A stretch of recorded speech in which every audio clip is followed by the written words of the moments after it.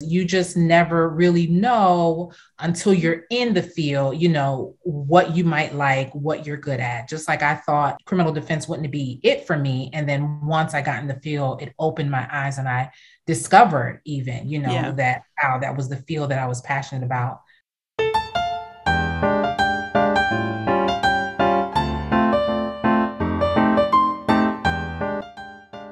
So Sabrina, welcome to You Are a Lawyer. Thank you for having me. I'm so happy to be here. Yes. So you are a really special guest because I recorded with the founder of Justice Connection. Keisha Brown is the founder because it definitely slipped my mind. And so we've been emailing each other, keeping in contact, pandemic parenting. And she's like, I know somebody that I think would be great on your podcast. And I was like, send them to me. Tell me all about it. So she did give me your name and I did read your bio, but would you tell the audience a little bit about yourself? Sure. Again, thanks so much for inviting me. I'm really happy to be here. I am Sabrina Thompson. I am a crimmigration attorney. And I love saying that word. It's a fun word. I wish I could take credit for creating it, but I did not coin the term. It's a real term. Crimmigration is a new and developing area of law that combines criminal defense and immigration representation. And so that's my sweet spot. That's what I do. I've been practicing as an attorney for about 15 years now. I started out at the public defender's office. That was my first legal job. It was actually my first real job too.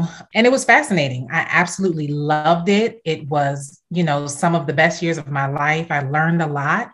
And I took what I learned there and went and hung out my shingle. About 10 years ago, I started my practice so that I could incorporate immigration law into my work because it is a work that I believe that I was created to do. And that's the reason why I decided to go work for myself. And so I've been doing that for the past 10 years. And so that's about me. So 10 years is a good amount of time, though. I mean, what is it about crimmigration law, which is criminal and immigration law? Yes. Okay. What is it about those two practice areas, the two of them together, that has been so entertaining for you and made you so successful as a lawyer?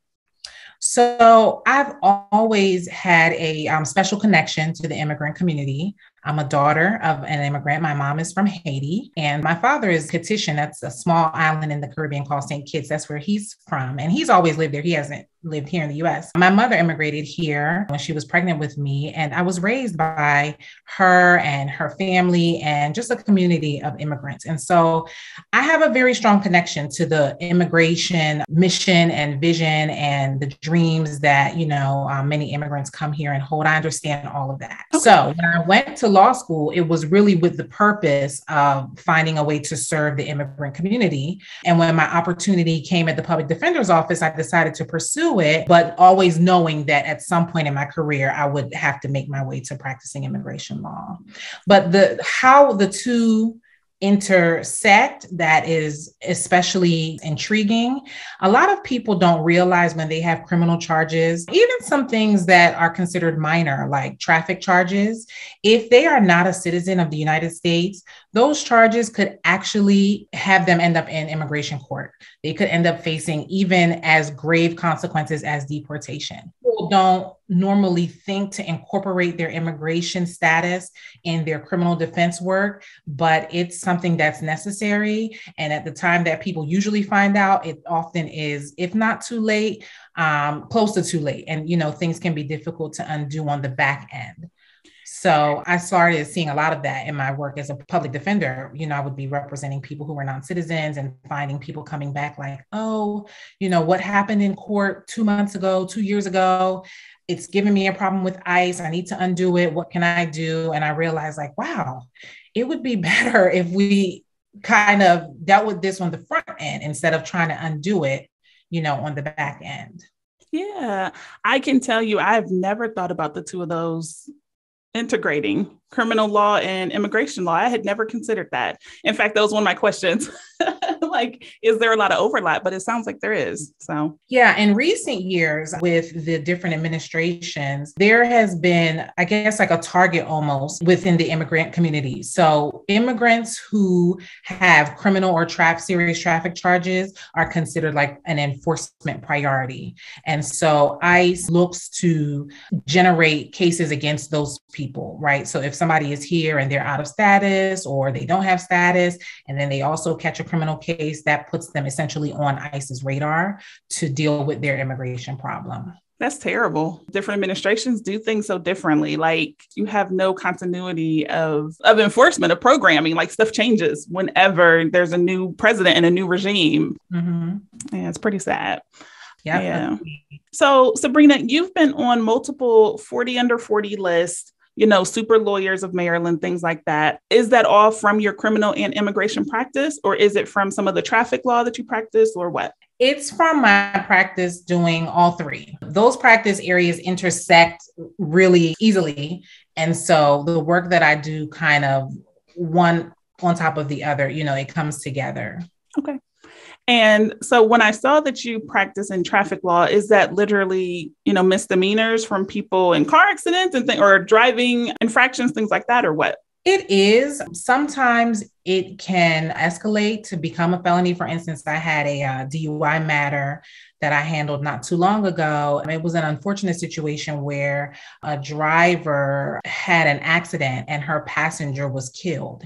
Oh, and so ultimately she was charged with a felony for, what resulted there. So even though it started as a traffic case, it escalated to be a serious felony charge that we had to deal with. Wow. So yeah, even traffic charges can end up being very serious cases. Yeah. That is one of the scary and amazing things about being a lawyer. The fact that we get to see how things can escalate, how they can start out as something just so small. You get comfortable and you get familiar with the nuances of life, even driving. I would have never imagined if a passenger, died, that could end up being a felony, right? And it sounds like not only are you familiar with this, but you do this every day. I do. Yeah. So, okay. So what exactly is it that you love about being a lawyer? Like you have said that you love lawyering. You love lawyering. What is it about being a lawyer that you truly enjoy? I think specifically what I love is fighting for justice, right? So people who are facing charges sometimes have done bad things, sometimes have not, but I'm a firm believer in the idea that everybody deserves quality representation, regardless of what they are accused of having done. Everybody deserves to have a competent, qualified, and zealous advocate, when they're up against the long arm of the law. Yeah. Okay. And so you just take that attitude with you every day when you go to work. You're like, everyone deserves to be represented. I'm showing up, whatever comes to me. Absolutely. Okay. Absolutely. It's my driving force. I mean, I literally am motivated, by the work that I do.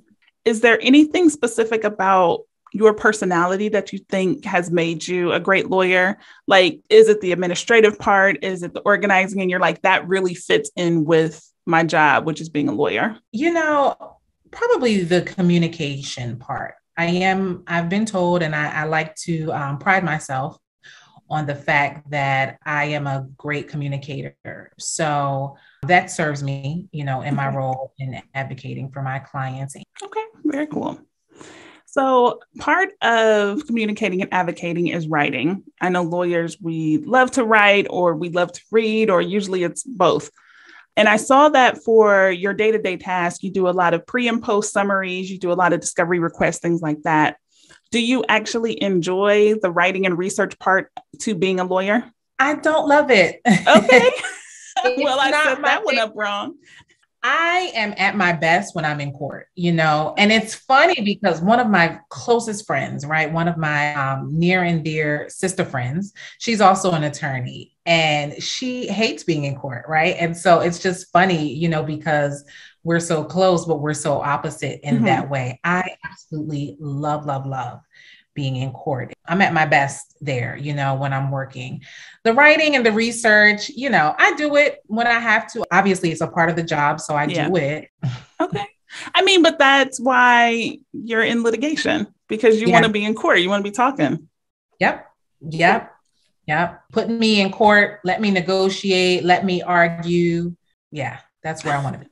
So when you were in law school, did you know you wanted to get into litigation, or did you kind of have a rocky path? So it's interesting because I knew I wanted to do something to help immigrants and, kind of work in the immigrant community.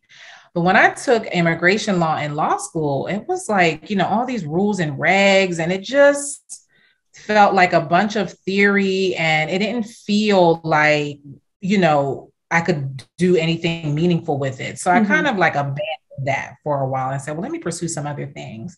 And I was sure I wouldn't like criminal defense. So I wasn't looking to do that at all.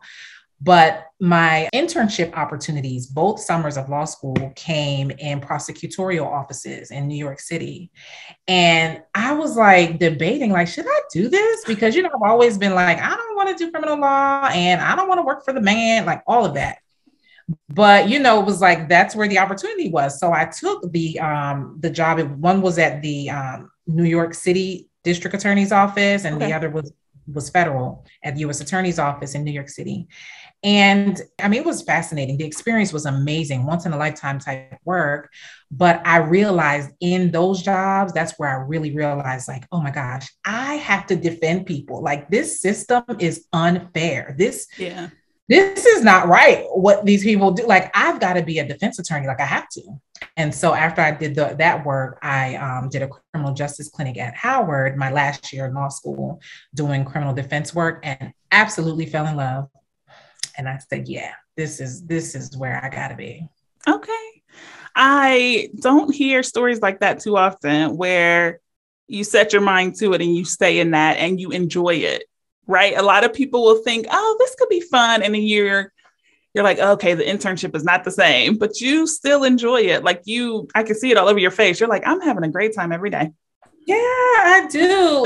It's work that is very meaningful, for me. So yeah. And, I realized along the way that I am the kind of person that has to be working in a way that I enjoy, because I'm not really cut out, to do work that doesn't mean something to me, that doesn't feel rewarding, that's not changing lives and helping people.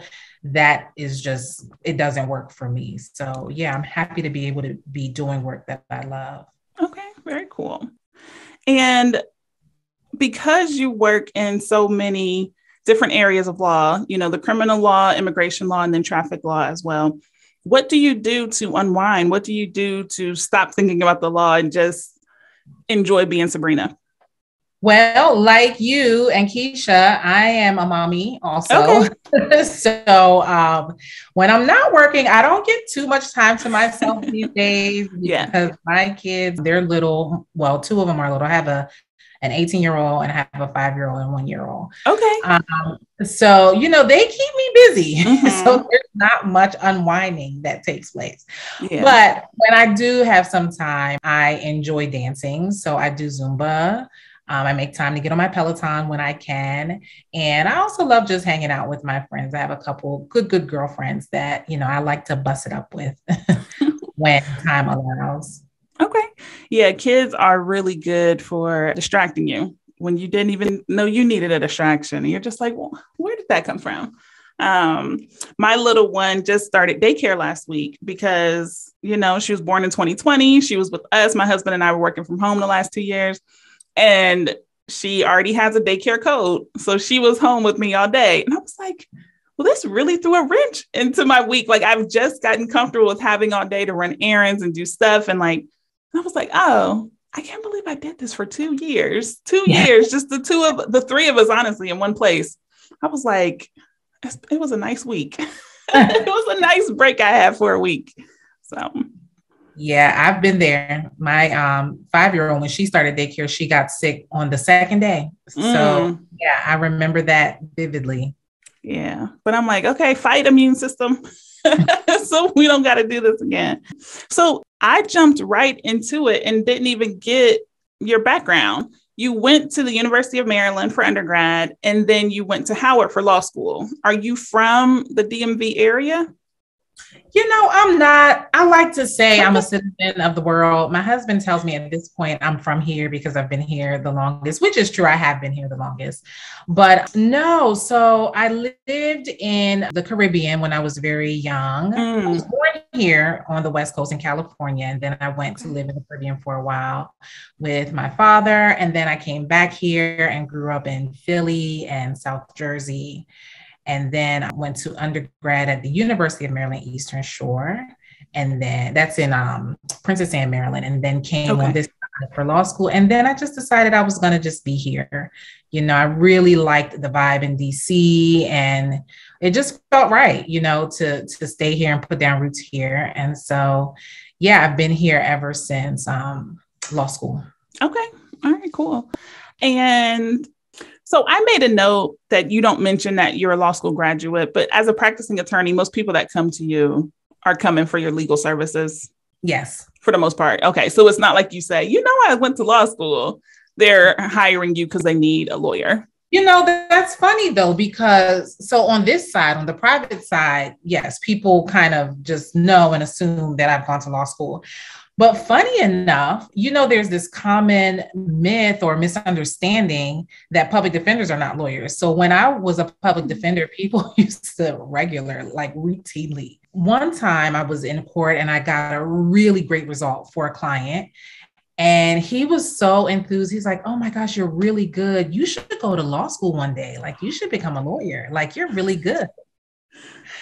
And Stop it. I just said, you know what? I might do that one day. Yeah.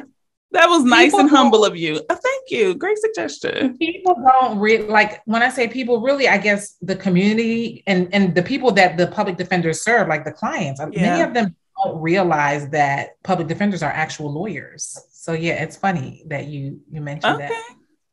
Yeah, well, that's when I started the podcast, I thought I was only going to talk to people who either didn't pass the bar exam or never took the bar. But Oh, then I started to realize there were so many interesting and cool lawyers out there. I was like, I'll talk to everybody. It doesn't really matter. So I do make a point to ask, do you tell people you were a lawyer? Like I've talked to photographers and architects, and they're like, no, it doesn't matter. But I've never heard that about public defenders. yeah. So speaking of DC, you are licensed to practice in DC in the Supreme Court and also in the District Court. Do you have a favorite court that you go to or one that you really enjoy or have great experiences at? So I am licensed to practice in the U.S. Supreme Court, although I've never done any cases there. And then my other licenses are in the federal court in Maryland and then in the state courts in Maryland. So immigration is interesting because it is federal jurisdiction. Okay. But the court where I used to be a public defender, I guess it's probably my favorite court just because I know everyone, I know the judges, I know the court staff, I know the prosecutors. So it feels kind of like home because, when you go there, everybody knows your name. Yeah. In other places that I go, when people are not as familiar with me. So I guess if I had to pick one, I would say it's that jurisdiction. Yeah. Okay. So have you had any experiences in the United States Supreme Court? I mean, other than like the swearing in or when you had to go to register, do you go and visit their law library or anything? I don't visit it regularly. Okay. I've been there. I've sat in on oral arguments before, but not routinely. It's a nice place to be, and it's very interesting, but time is tough. You're like, but I got a job and kids. It's very tight. When you're operating a business and, you're managing, people and cases and small kids on top of it. Yeah. It doesn't leave much time for fun things like that. Yeah. Okay. So Sabrina, I just have one last question here. And that is, what would you say to someone who is either in law school and trying to find a practice area that they want, or someone who went to law school because they thought it was a good idea, but they don't know what to do next? So I would say to someone who's trying to find a practice area, to keep an open mind, right? Because you have to be careful of your preconceived notions and stereotypes, because you just never really know until you're in the field, what you might like, what you're good at. Just like I thought criminal defense wouldn't be it for me. And then once I got in the field, it opened my eyes and I discovered even, that that was the field that I was passionate about unknowingly. So I'd say keep an open mind. Yeah.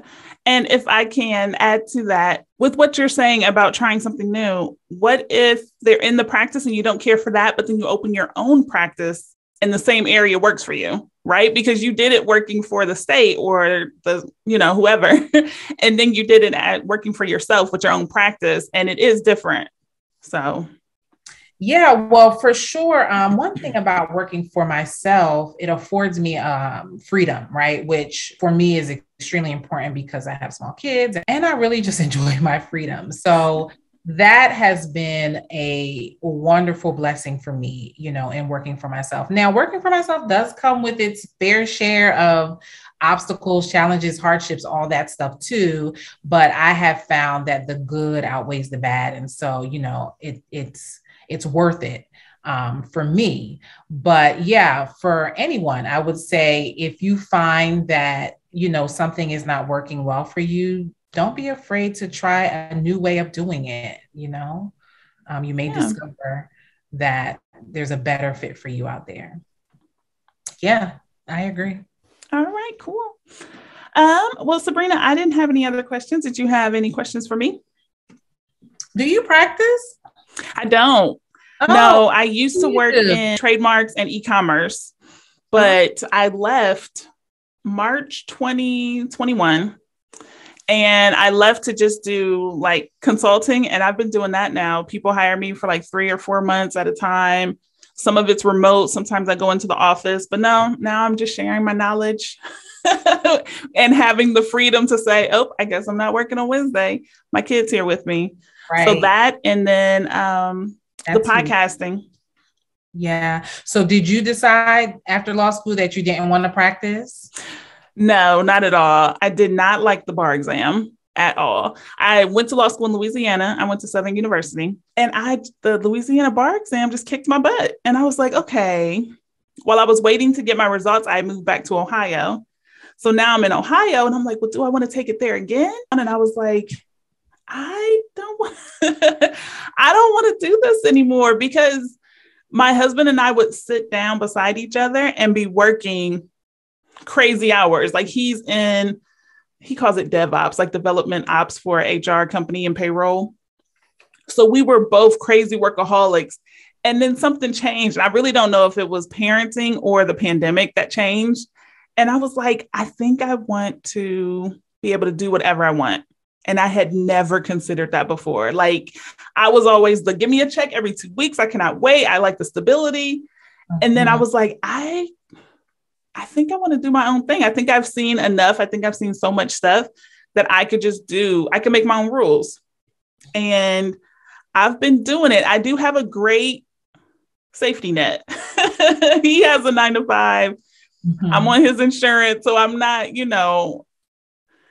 I am still getting leads on my own and making sure that like the stuff that I'm doing is profitable, but I'm able to just kind of make up my own rules, and it's nice. So we were both crazy workaholics, and then something changed. I really don't know if it was parenting or the pandemic that changed. And I was like, I think I want to be able to do whatever I want. Mm-hmm, mm-hmm. So yeah, so I did not practice, but that was not by choice. It was by chance. I was like, I can't. I took it in Ohio once, and then I was like, I'm not paying for it again.